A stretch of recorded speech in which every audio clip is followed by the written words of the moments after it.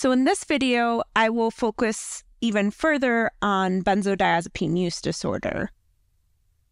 As I touched on earlier, while physical dependence, comprised of tolerance and withdrawal, is expected with regular prescription use, in and of itself, having physical dependence to benzodiazepines does not qualify as having a use disorder or an addiction.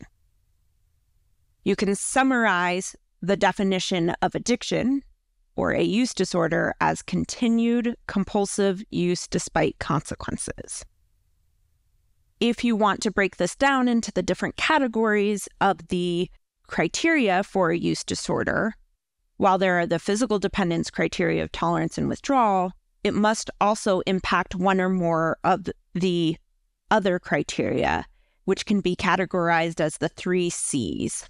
So cravings, which is the strong urge or desire to use, loss of control of use. Consequences from substance use include social consequences, so impacting relationships, occupational, impacting work, recreational, as well as having negative impacts on one's psychological or physical health.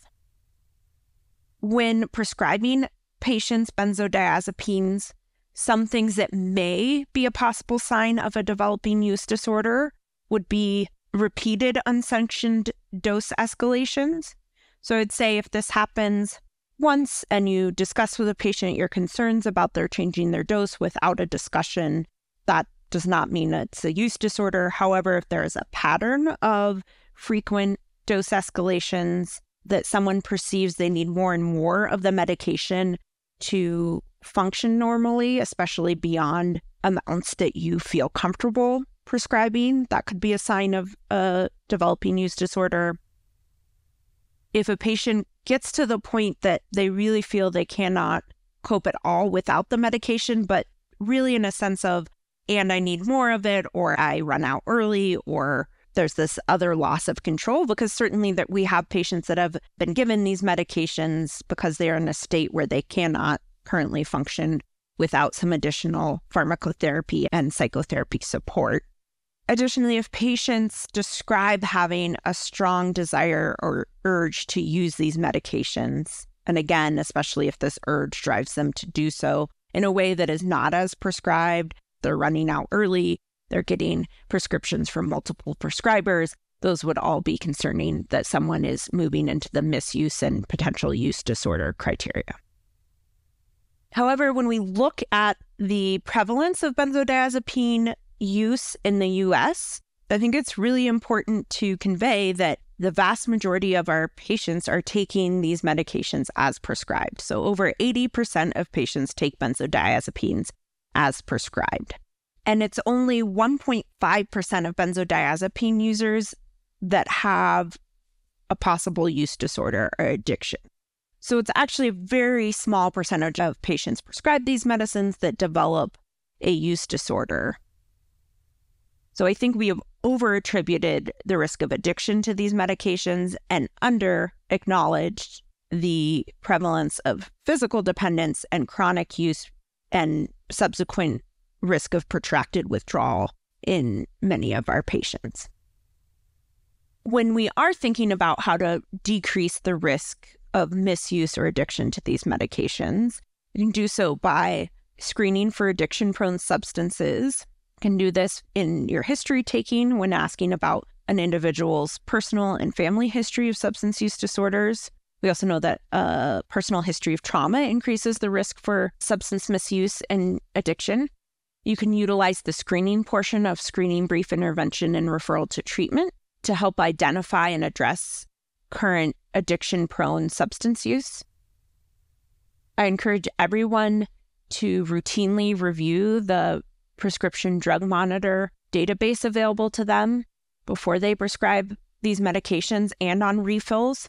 This is important both to understand pattern of prescriptions, whether they have gotten prescriptions from other providers, if they're on more than one medication in this class, what other controlled substance they are on, if they are also prescribed an opioid or intermittently prescribed an opioid that you have advise them of the risk of overdose and prescribe them naloxone.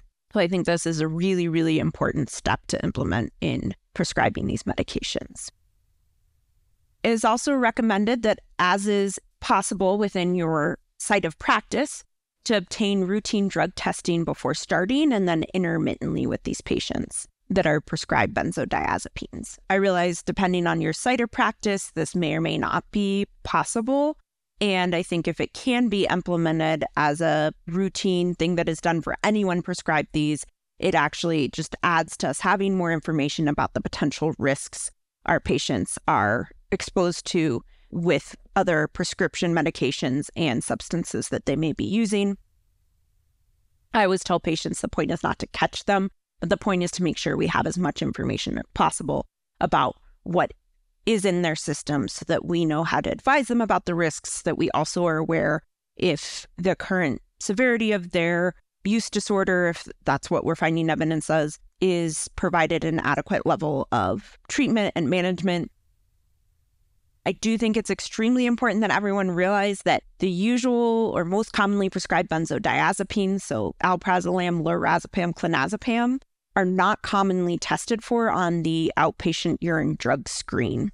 So if you have an unexpected result on the urine drug screen, it may just be that it's not picking those up because that's not what the screen is intended to pick up. So I would not change your clinical practice based on the results of a urine drug screen. If what you are seeing and what the patient's saying do not match up, I would make sure that you have a way to get confirmatory testing.